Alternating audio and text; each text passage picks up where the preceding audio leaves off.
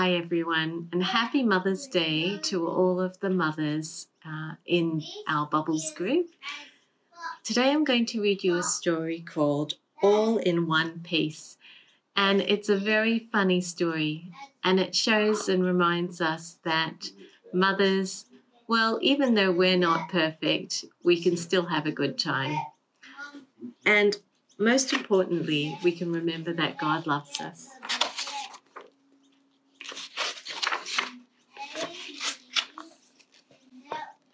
Mr. Large was getting ready for work. "Don't forget the office dinner dance tonight, dear," he said. "Of course I won't," said Mrs. Large. "I've been thinking about it all year." "Are children allowed at the dinner dance?" asked Lester. "No," said Mrs. Large. "It'll be too late. Granny's coming to take care of everyone," said Mrs. Large. Granny arrived at tea time. Granny gave them some painting to do while she tidied up, and Mr. and Mrs. Large went upstairs to get ready. Luke sneaked into the bathroom while Mr. Large was shaving. "Will I have to shave when I grow up?" he asked, patting foam onto his trunk.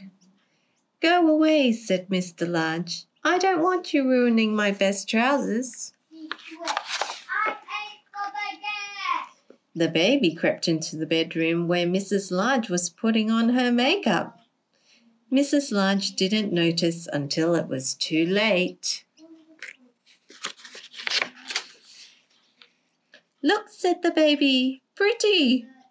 "Oh, don't move," said Mrs. Large. "Don't touch anything."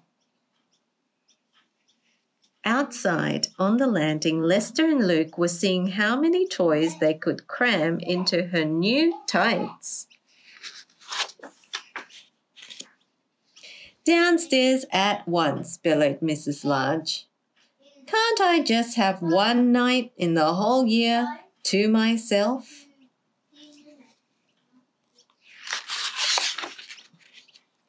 The children went downstairs to Granny. Mr. Large followed soon after, very smart in his best suit. At last Mrs. Large appeared in the doorway. "How do I look?" she asked. "Pretty, Mummy," gasped the children. "What a smasher," said Mr. Large.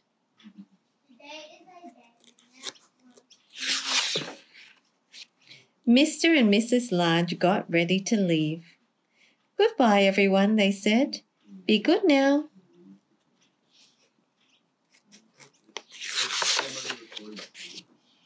"We've escaped," said Mr. Large with a smile, closing the front door behind them. "All in one piece," said Mrs. Large, "and not a smear of paint between us." "Actually," said Mr. Large gallantly, "you'd look wonderful to me even if you were covered in paint."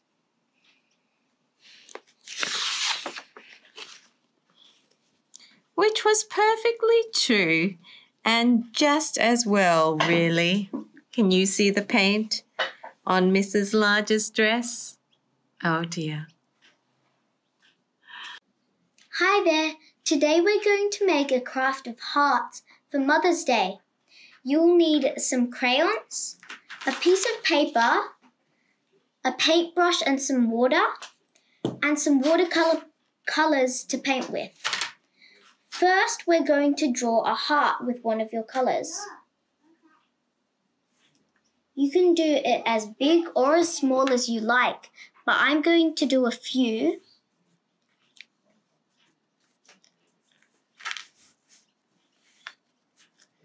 When you're done, we're going to get your paintbrush, get the colors that you want, and paint over the hearts. You can put it inside or over the whole thing. Doesn't matter.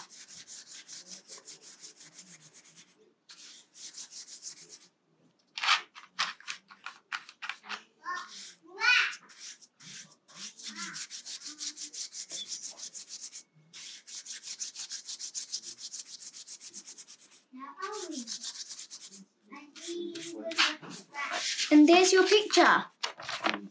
If you can see, the crayon still shows through the watercolour paint. Have fun making it and giving it to your mum.